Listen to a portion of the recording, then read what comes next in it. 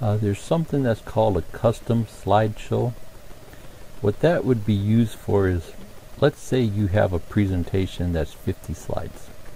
Usually takes you an hour or two to go through it. It's a long company presentation. For some reason you're going to a presentation, they're only going to give you 50 minutes. So most of us would go to our presentation and start cutting out slides. Okay, I'm not going to go over this one, I'm not going to go over this one, you know. And that's how we would shorten our presentation. But there's a better way to do it.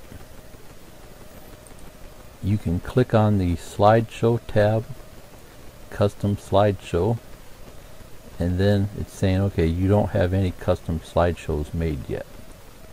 You can create a new custom slideshow. And then these are the slides in the current PowerPoint.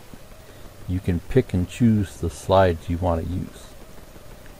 Okay, so using this example here, go to slideshow, go to custom slideshow,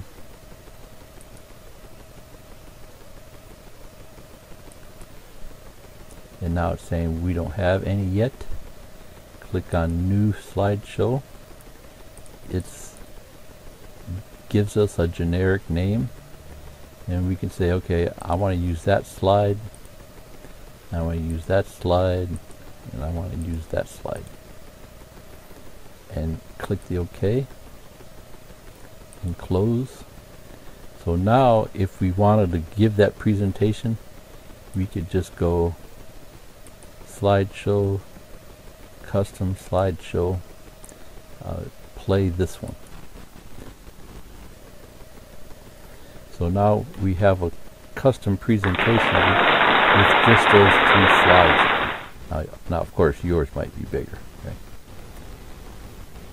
But you don't have to chop up your regular presentation. You know, you just pick and choose the slides that you want.